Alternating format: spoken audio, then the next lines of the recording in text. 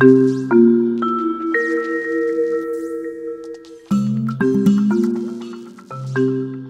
everybody. I'm Josh Welsh, president of Film Independent. Welcome to a very special edition of Film Independent Presents.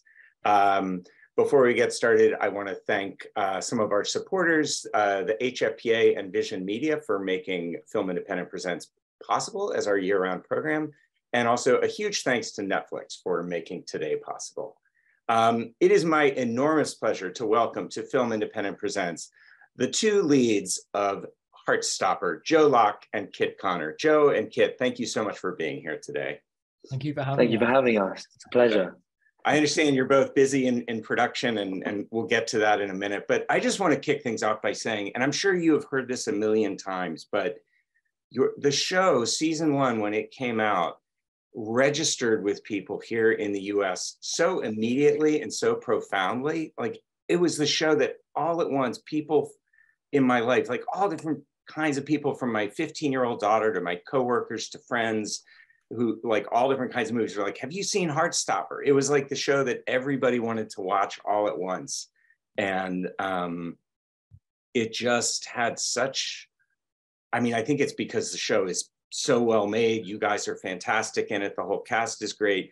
But it was also the moment that it landed, where I just think it affected people emotionally in a very particular way at that moment. I hope you've heard this, because I think I know my experience is not unique in that, but it really registered with people at a time when they needed this kind of show. So thank you for that.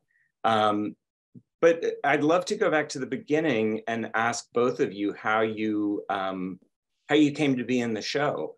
Kit, maybe starting with you, how did you learn about the show? What was the audition process like? Well, it was a pretty normal audition process for me, certainly at the beginning, in the sense that I got, an email from my agent telling me that there was this project happening and an opening for a self-tape. And, there was a pretty basic sort of synopsis of it, along with the link to the webcomic for Heartstopper.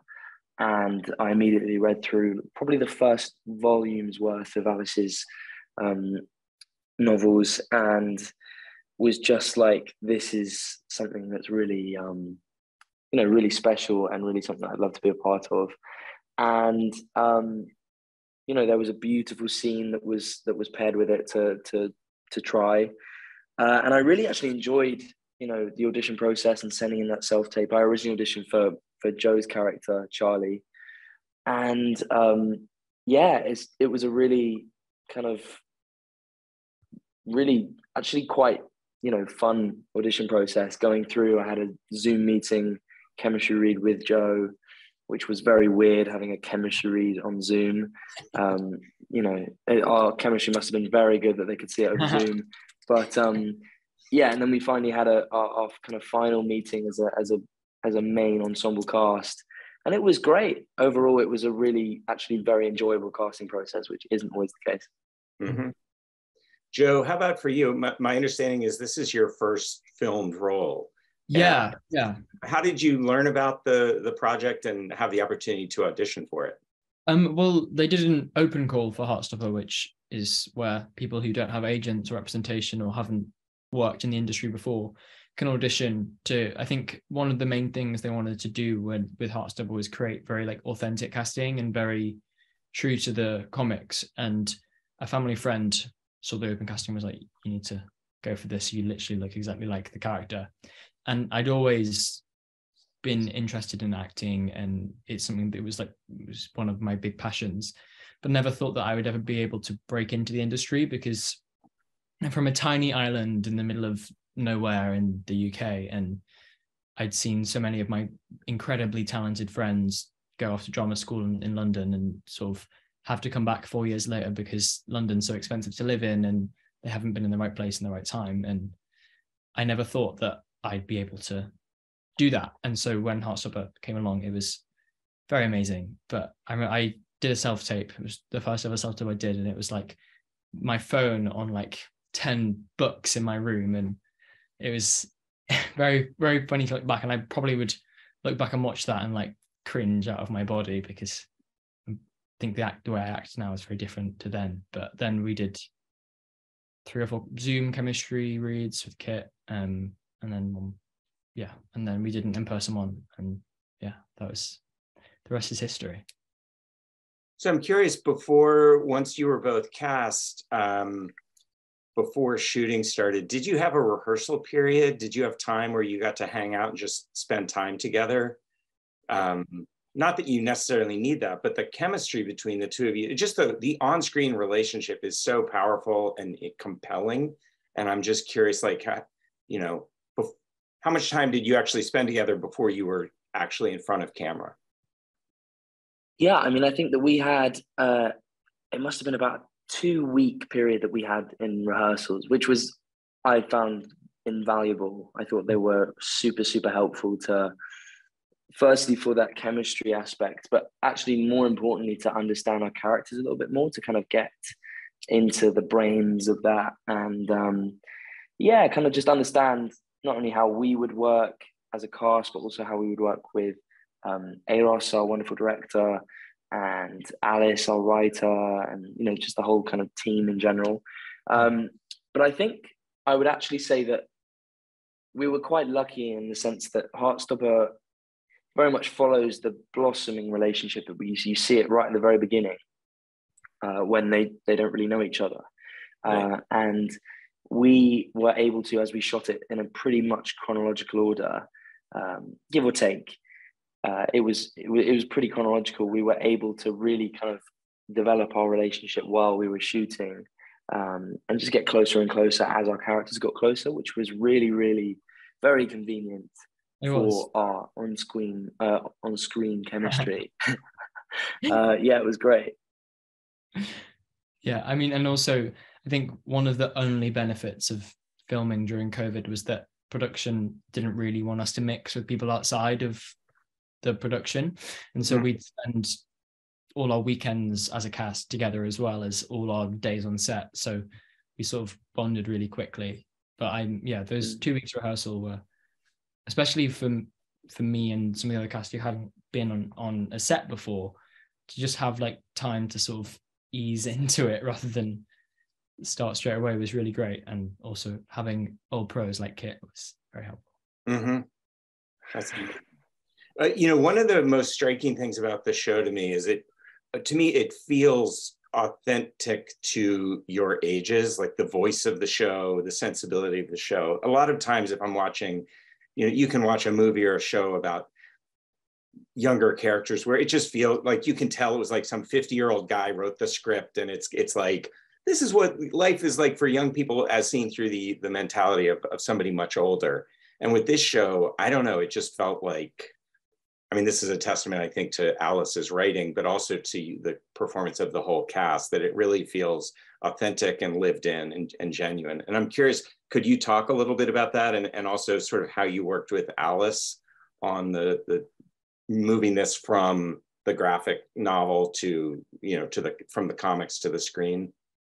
I mean, I think most of the kudos for that goes to Alice and her amazing skill at putting words on the page. And I think what's so great about having a graphic novel as your source material is that you have shots already, and our director would very often have the script on one side of his iPad and the corresponding comic page on the other side, and more often than not, lots of the shots are exact replicas of the panels in the comic. And I mean, it's great as an actor to have a visual representation of what you're trying to do, but I think Alice is just a genius, and that's I also, the other thing that struck me when I first watched it was, and this just reflects on me, but as I was watching it, the first couple episodes, I was like immediately captivated, won over, and then I'm watching more and I'm like, oh no, it's like things are about to get very dark. This is going to take a turn. There's going to be like horrible violence or abuse or something, and it never happens. I mean, there is serious conflict and there's serious issues there, but there's a sense of joy and lightness to the entire thing that is really beautiful and unexpected. And it did not feel phony. It felt earned and real. But very unusual. And I was curious, is that something that you were aware of as you were making it? Is something that you all talked about?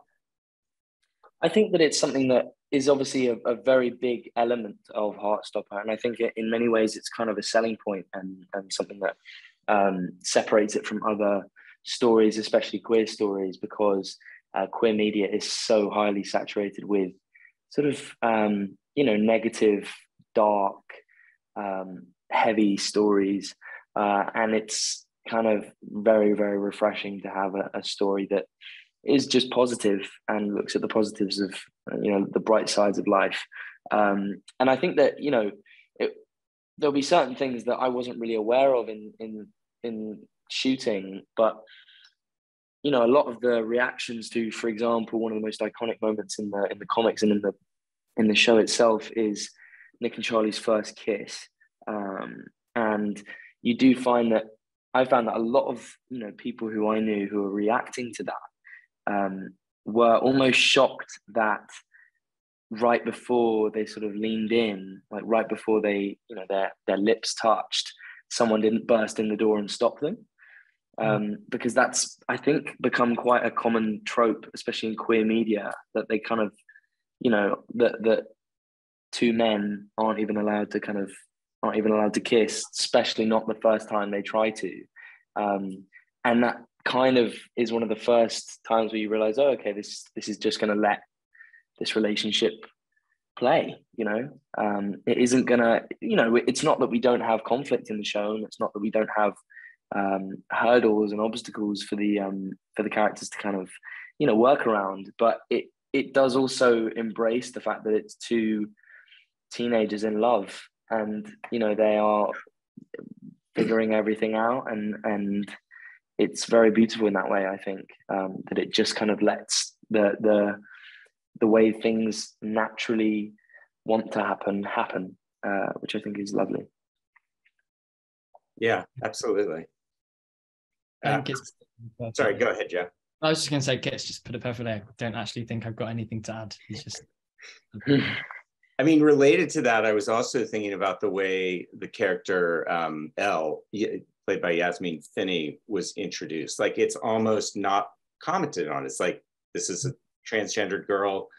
It's just sort of introduced naturally without commentary, and was just handled beautifully in the show in a way that you really don't. I mean, it's usually made much more of a point about it. There's some more dramatic or traumatic storyline associated with it, and the way she's introduced was really unexpected and beautiful.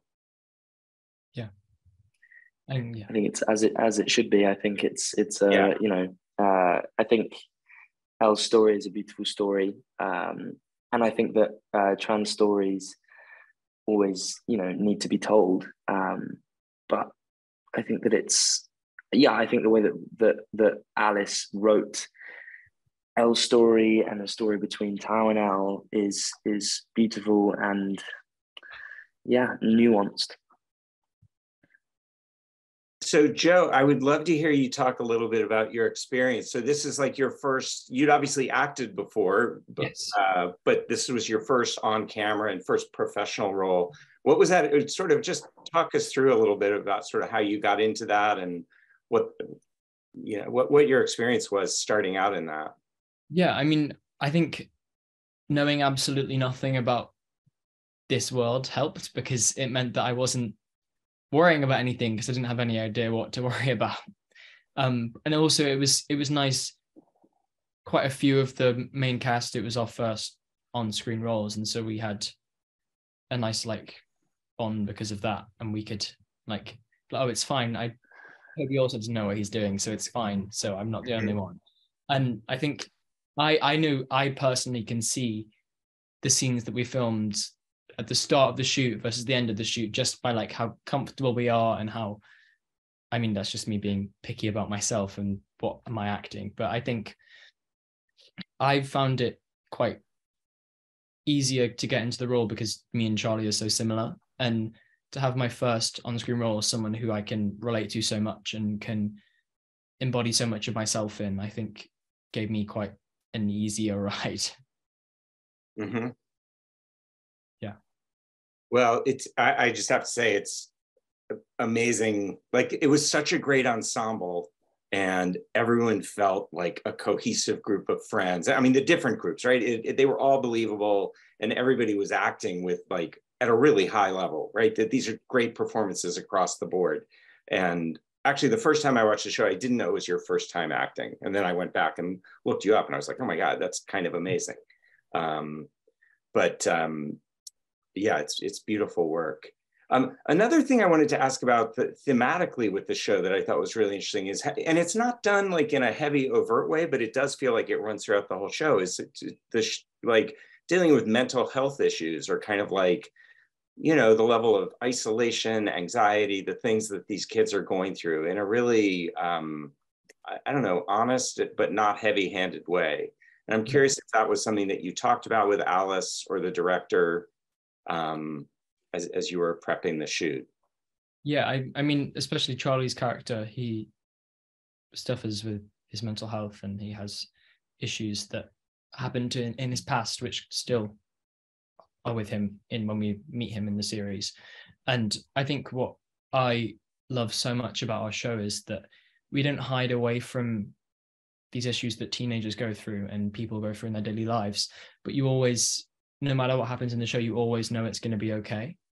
And I think that is something that is there's a lack of in our media, because in all the TV dramas and film dramas today, you want to create suspense and drama, and you do that by making these scenarios in which the characters are suffering. But what Heartstopper does is it creates those scenarios and creates the drama, but you know it's going to be okay. You know Charlie's going to be okay in the end of it, and you know Nick and Charlie are always going to be together. So it makes for both an easier watch, but also quite important watch for like teenagers who might be going through similar things. And yeah, I love that part of it. Mm-hmm. Yeah, I think it's a really positive portrayal of life in general. And mental health is something that a lot of people, teens, and also I think the thing is with teens, are often sort of undermined and treated very much as children, and their sort of mental health can be, you know, often kind of understated by people, and you know, it's just hormones, or it's just this, it's just that, and really it can be an extraordinarily difficult part of a person's life is their teenage years, because you have so many, you know, different new emotions happening, and I think Charlie is a prime example. I think Nick, you see things, sort of actual, like, sort of pretty much not traumatic events, but you see things happening in his life that really do sort of mess with his mental health, and mess with the way that he sees himself and his life. And I think that's something that Heartstopper does handle beautifully, because it's, you know, very, very subtly written by Alice, but still very positively, and very, as Joe said, you know that everything's going to be okay at the end of the day. And that's I think it's important for people, especially people who are going through tough times, to see a show where people who are like them, or even not like them, but just people who are sort of going through tough times as well, but there's a sense of hope. Mm-hmm. Yeah, absolutely. I think that probably had something to do with why the show was so powerful for so many people, or still is, right? I mean, it came out at a time when a lot of people in very different circumstances were dealing with hard times, from the pandemic, from everything else. And this was like, I don't know, it was a real positive experience to spend time with your characters. Kit, I also wanted to talk about your relationship with Olivia Colman playing your mom. I love those scenes of the two of you together. And if you could talk about that. I mean, it's some of the most moving moments are just these, like, the way she responds to you when you open up to her and things. It's just so profoundly moving and great to see on screen. Thank you. It's you know, it will forever be an honor to be able to act with someone of Olivia's sort of caliber, but also just to be acting with someone who is as wonderful as she is such a gorgeous human being, and a gorgeous actor as well. Yeah, she is extraordinary to work with. She's so effortless. It doesn't feel like she's trying. It just feels like she sort of will read a scene, and you know, she might take a bit of direction, she might take this, that, but she understands exactly what's going on, exactly how that character is feeling, and can just portray it so effortlessly and so subtly. And it's so impressive to be in the room and see her do it, because, she can literally just bring, I mean, it's cliche, but, bring the words to life. We only had about 2 days to shoot with her on season 1. And it was, wow. It was packed. There aren't that many scenes really with Olivia in season 1, but we really did pack everything into those 2 days, and we did it tactically. We did all the sort of light-hearted stuff on the first day, and then got into the heavier stuff. So I had about a day to sort of form this relationship with her, and have some chemistry of sort of son and mother. But yeah, she didn't. I was terrified. I thought it was going to be extraordinarily difficult, and it was in many ways, to sort of keep up with her. But at the same time, I find acting with someone of her caliber, you do just find yourself trying to get up there and keep up. And I think it was really, it was a really wonderful 2 days of shooting. And I was so happy with the final result of that final scene. Especially, it was the scene that I really wanted to get right, and I was really hoping that we would be able to get it right. And yeah, the reaction's been beautiful, really touching, and exactly what we wanted. And yeah, I think that it was really a lovely ending to a lovely show. Yeah, absolutely. Well, I'm not sure how to frame my next question, but it really has to do with, I'm curious how, and if you don't want to answer this is fine, but my question is really about sort of the reception of the show. And I mean, you're both Kit, you have more experience and you've been acting since you were much younger, but still you're young performers, and this show just blew up and impacted so many people. And I'm curious sort of, I don't know, just how that experience was for you both, seeing how people responded to it, and the kind of positive reception it got. I'm sure was lovely for both of you, but just I don't know, anything you care to share about your experience of suddenly being in the limelight in that way and having to deal with that, and sort of whatever, the positives and negatives of that coming off this show. I don't know how to describe it. It's very strange, amazing, overwhelming.